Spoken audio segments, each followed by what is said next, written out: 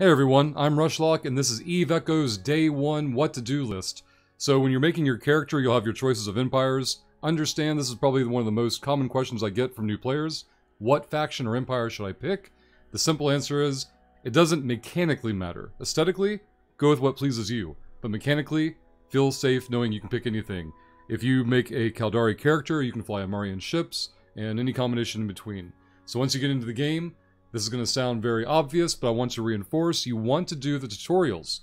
The rewards and the information you get from them are invaluable starting out.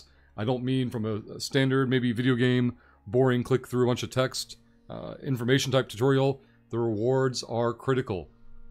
Also, to know about the tutorial, there's an advanced tutorial to follow up, and it has 7 parts. As you go through these parts, you're going to have, I'll go up to the 5 where I'm at right now, you'll have necessary missions that you need to complete, and then it will say optional missions 0 of 1.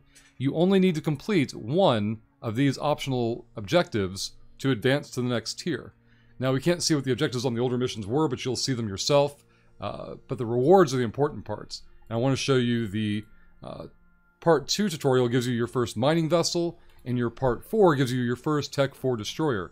This is a huge reward, you get this for free. It'll save you a lot of this coming out, starting out day 1. Definitely get these rewards as quickly as possible.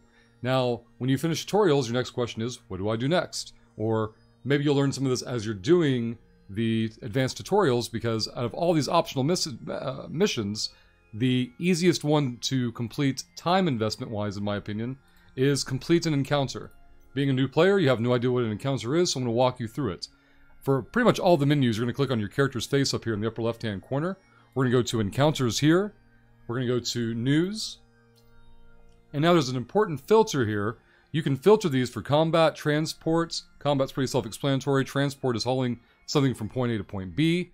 Then you have Investigation and Mining for a different flavor of mission type. But I want you to look at the transport one for the sake of completing the advanced tutorial faster, because these are the most simplistic missions where you're going to pick up the mission.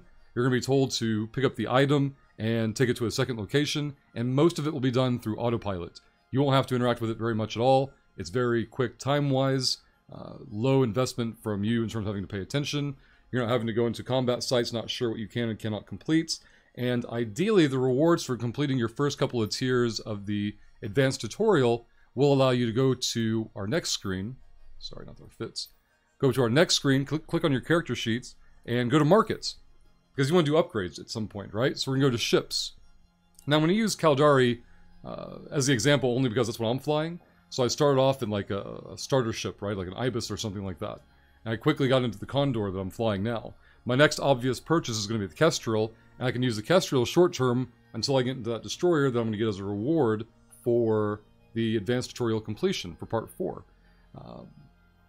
What ship you should get frigate-wise and when you should make that transition is going to be greatly determined by your wallet, your ISK, in-game currency that you're earning from all these objectives. I'm currently at 437, so buying a hull for 125 is only about a quarter of my ISK on hand. It isn't too bad.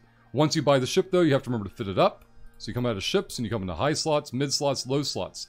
Let's say you're not quite sure how to fit your ship up. If you click your ship and go to the fitting window, in the upper left-hand corner, there is information here for recommended fits. You can go into there and get suggestions, and that will help you know what to shop for. Last, and certainly not least, you need to be managing your skill queue. Early on, a very common question, what do I train and why? For those who are going to be looking for a semi-passive ISK earning opportunity so that you can log in maybe a couple times a day or even once a day just to manage it, you want to get into planetology. This allows you to do planetary production, which if we go back to our character sheet again, you can find down here in the bottom right-hand corner. You find a planet that has, let's see if I can show you an example here. Poor and poor, obviously we want that one. Rich and rich is a really good one. Perfect is ideal. So I found one that had a perfect base metal production. I put my mining extractors onto it, and once every 24 hours I need to stop by, maybe refresh this. My current level in this skill allows me to pick up, I think, 140 or 160, I think it's 140 units of the material. And so every so often I come out and pick it up. It's gathering resources without me doing anything, so I swing by every now and then and pick up the materials and sell them for more liquid ISK. Pretty straightforward. Back into the skills that we talked about before. Again, what should I train early? It depends what your activities are going to be. If you're going to be doing combat a good bit, you're going to get into cruising, Electronics is important for engineering skills. So engineering skills gives you capacitor. We'll click this one to show it to you. Capacitor, which is your ship's energy source to use as a resource for using modules, repairs, prop mod like afterburners, micro warp drive, things like that. Power grid is important for fitting modules to your ship, and how much capacitor your ship needs to warp is important in case you need to escape the sites. You'll need less capacitor so you have more time, or I guess a wider window to escape if you need to. So again, engineering is very important. Frigate engineering, advanced and expert. So you see these multiple tiers here. Don't focus on going deep on these early on, unless you just for some reason expect you're going to spend a lot of time specifically in a frigate. You know, keep things very light on the surface there starting off. You're going to have weapon technology to go for. You're going to want to decide on a weapon platform between lasers, guns, missiles, drones, whatever. You'll find the skills in there. Maintenance is usually for repairs and your defensive capabilities. Cruising technology, you have navigation and spaceship command. You can read through here. But basically, look for the skills that are more pertinent to the ship that you're flying, predominantly for your current contents.